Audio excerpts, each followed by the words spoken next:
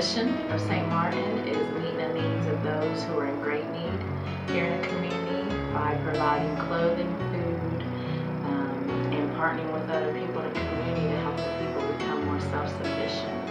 St. Martin Community Center started in 1967 with an anonymous donation to feed the migrant food workers.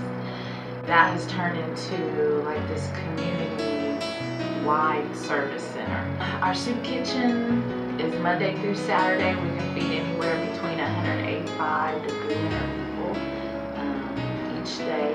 It's amazing. Like I never saw God work the way He has here and changing people's lives. Not only are we able to feed them and clothe them, but we're also able to minister to them. So we don't push our faith on them, but we do read the Bible, a verse each day before we bless the meal, and then how we carry ourselves in our conduct.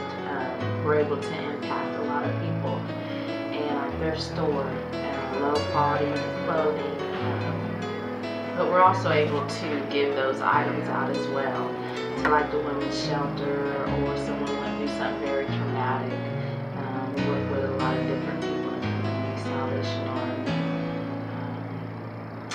Red Cross, just to let us know people are having a hard time. We're able to give clothing or household items to them for free, no charge.